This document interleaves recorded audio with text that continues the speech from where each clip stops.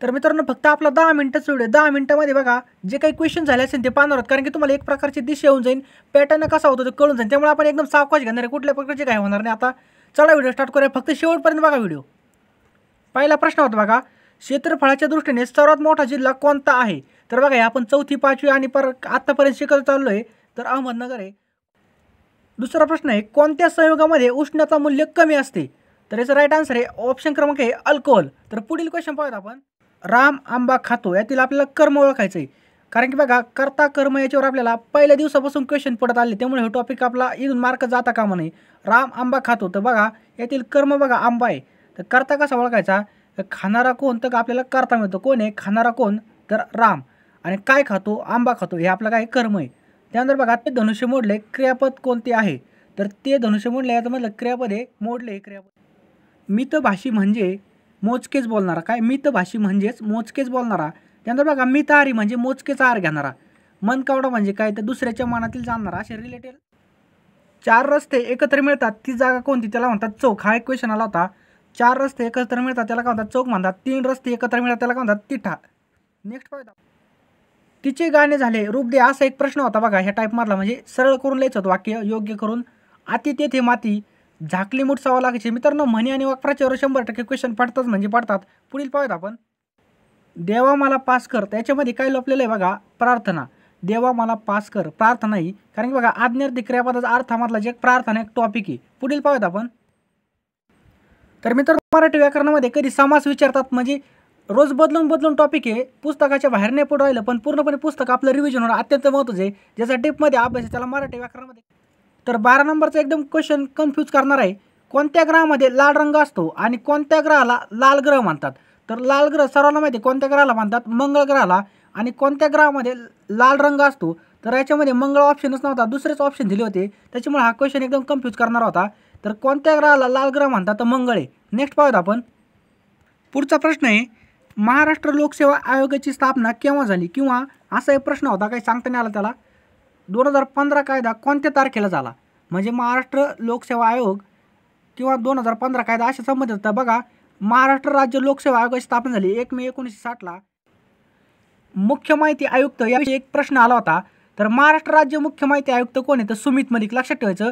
आणि सुधीर भार्गव हे केंद्रीय माहिती आयोगाचे कोण आहेत? मुख्य आयुक्त आहेत सुधीर भार्गव. पुढील भारतातील पहिले कृत्रिम बुद्धिमत्ता संस्था कोठे स्थापन झाली? तर याचा आन्सर आहे बघा हैदराबाद या ठिकाणी. तर 17 नंबरचा क्वेश्चन आहे, कोणत्या केंद्रशासित प्रदेश ऑगस्टमध्ये स्वातंत्र्य दिवस? असा एक प्रश्न आला होता बघा. तर फ्लोराचा अर्थ काय आहे? तर गुगलवरती सर्च केल्यानंतर प्लांट म्हणजेच वनस्पती असा येतो, म्हणजे वनस्पती संबंधित फ्लोरा आहे. पुढील पाहूयात आपण, 2 नाणी फेकले असता एकदा छापे येण्याची संभाव्यता किती? तर संभाव्यतेवर बरेच प्रश्न येऊ राहिलेत. बऱ्याच शिफ्टमध्ये आपण बघितले, तर काही शिफ्टमध्ये पत्त्यावर म्हणजे पत्त्याच्या कॅटमध्ये राजा येण्याची संभाव्यता विचारली होती. आता 2 नाणी फेकले असता एकदा छापे येण्याची संभाव्यता. तर 2 नाणी फेकली असता बघा HH ST आणि TH, तर काय येतं 1/4 याची संभाव्यता असते. पुढील क्वेश्चन पाहूयात आपण, 100 प्राणी संकरित जाती तर 50 संभाव्य असा एक टाईपमध्ये एक क्वेश्चन आला होता बघा, अर्धाच टाईप करून पाठवला आहे. पुढील पाहूयात आपण, भारतातील दुसऱ्या क्रमांकाची बुद्ध मूर्ती स्थापना कोणत्या राज्यात आहे? भारतातील दुसऱ्या क्रमांकाची बुद्ध मूर्ती स्थापना म्हणजे बुद्ध मूर्ती कोणत्या राज्यामध्ये? तर बघा दुसऱ्या क्रमांकाची आंध्र प्रदेशमध्ये, आणि पहिल्या क्रमांकाची म्हणजे सर्वात मोठी भारतातील सिक्कीममध्ये सर्वात मोठी. तिचं उंची किती? 39 मीटरमध्ये उंची आहे. आणि आंध्र प्रदेशची बघा 38.1 दुसऱ्या क्रमांकाची. पहिल्या क्रमांकाची सिक्कीम, दुसऱ्या क्रमांकाची आंध्र प्रदेश. पुढील पाहूयात आपण, 22 नंबरचा क्वेश्चन आहे, महाराष्ट्रातील दुसरा मेगा फूड पार्क कोठे सुरू झाला? तर बघा याचं राईट आन्सर आहे औरंगाबाद. औरंगाबाद येथे महाराष्ट्रातील दुसरा मेगा फूड पार्क सुरू झालेला आहे. पहिला झाला साताऱ्याला आणि वर्धामध्ये काय मान्यता प्राप्त आहे. 23 नंबरचा प्रश्न आहे, आणि मित्रांनो तुम्हाला हा व्हिडिओ थोडा जर युजफुल वाटत असेल तर प्लीज व्हिडिओला एक लाईक करा. लाईक केलं तर आपली मेहनत 100% काम करते.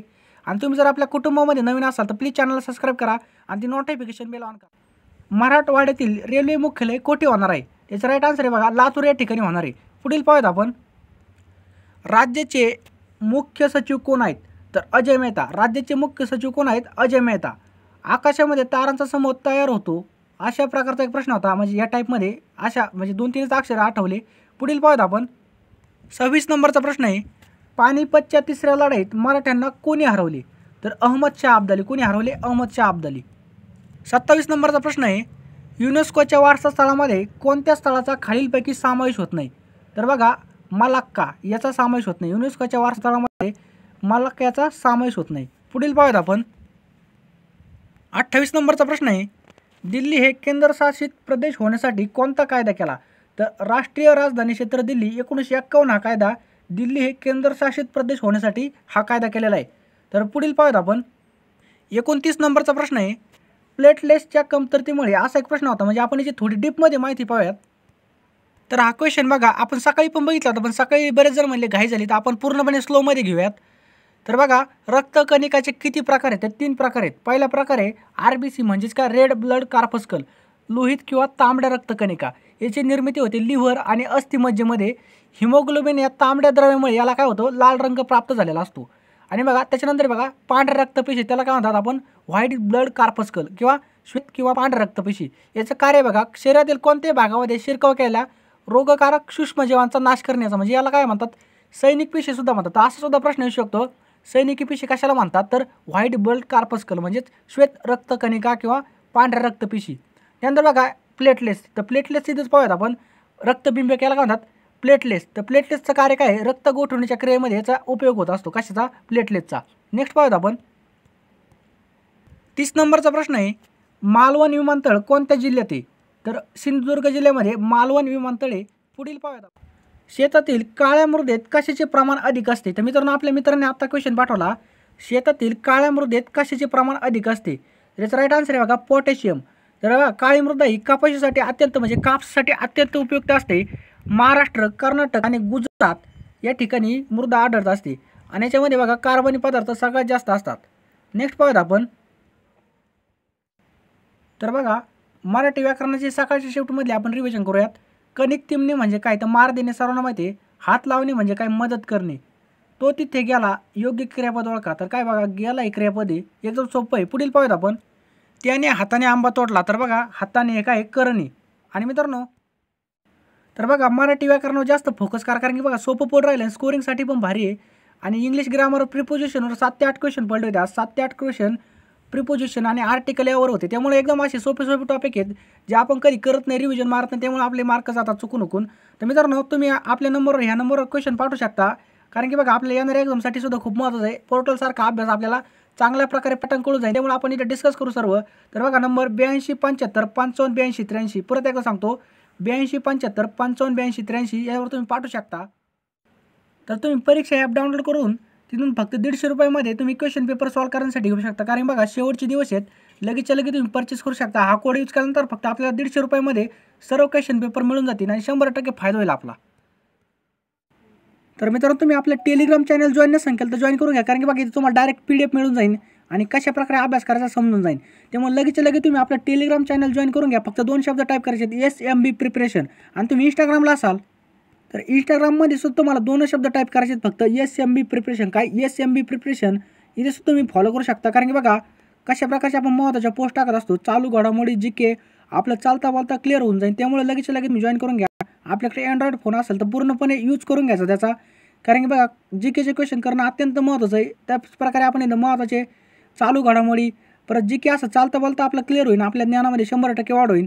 त्यामुळे लगेच लगेच तुम्ही जॉईन करा. फक्त 2 शब्द टाईप करायचे आहेत टेलिग्राम आणि SMB प्रिपरेशन. 100% सर्वांना फायदा होईल. चला मित्रांनो, पुन्हा भेटूयात काहीतरी नवीन घेऊन. तब तक के लिए जय हिंद, वंदे मातरम.